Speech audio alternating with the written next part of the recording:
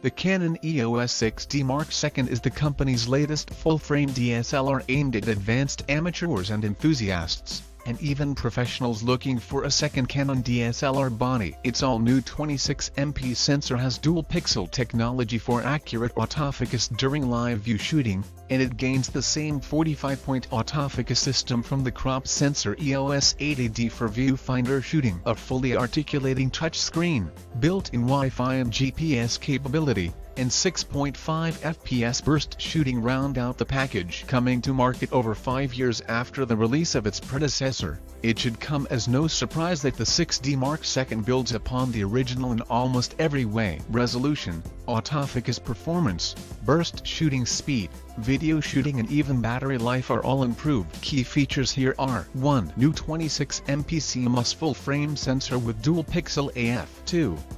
1080/60p video capture with in-lens plus digital stabilization. 3. 45-point all-cross type AF system. 4. Dual-pixel AF for both stills and video capture. 5. ISO 100-40,000 expandable to 102,400. 6. 6.5 FPS continuous shooting, 4.5 FPS in live view. 7.